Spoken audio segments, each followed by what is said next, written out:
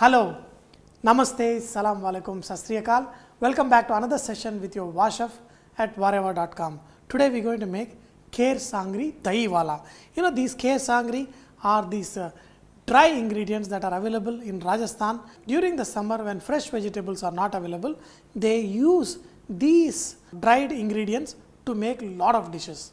And one more thing about using Kher Kumtia Sangri, in a lot of the dishes they prefer to use mustard oil. That is when you get a very nice flavor, especially dahi wala what I am making. Dear friends, if you are from Rajasthan and you make this Kher Kumtia Sangri, tell us what kind of oil you prefer to use in making these dishes. So I am going to add half of mustard oil and half of regular refined oil. Okay, this will reduce that mustard oil effect, but it's up to you what you want to add. In the mustard oil, we are going to add some more mustard for tempering.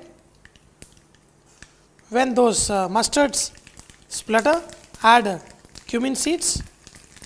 Okay, add all these masalas, the hing, red chili powder, salt, turmeric and coriander powder in this yogurt and add in this mixture.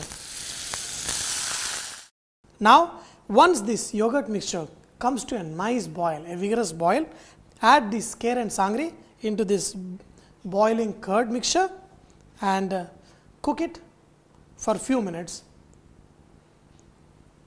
Here is our Kher and Sangri cooked in nice dahi, and because they have already been boiled before, there is no need for further cooking. Switch off the flame. Sprinkle it with some chopped coriander. So now look at this.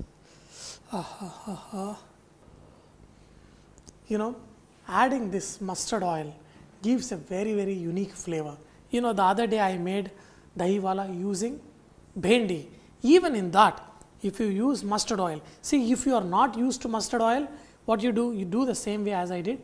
Add half of mustard oil and add rest of the half the regular oil what you use and see the taste, see the difference.